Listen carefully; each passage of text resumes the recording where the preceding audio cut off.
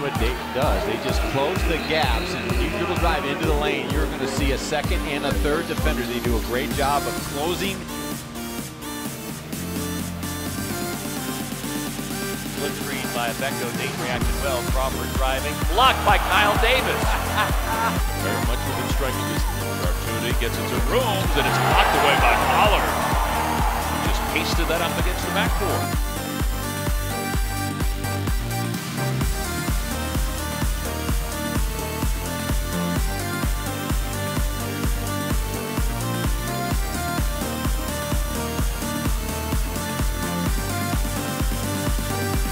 Traffic, keeps his dribble alive, and Sam Miller stays with him and blocks his shot out of bounds. Yakubu going down low, nice cut made, but a block by Cook on the shot by Becko. Here there's another one, looking for one another. We're far underneath, that's a clean block.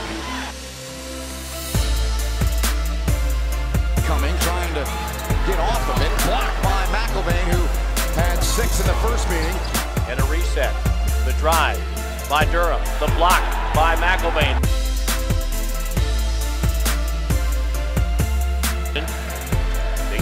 Does a good job of running at him, but Jorgensen penetrating, got it down low, and Steve blocks it.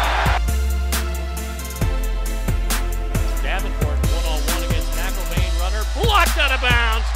Oh, take that!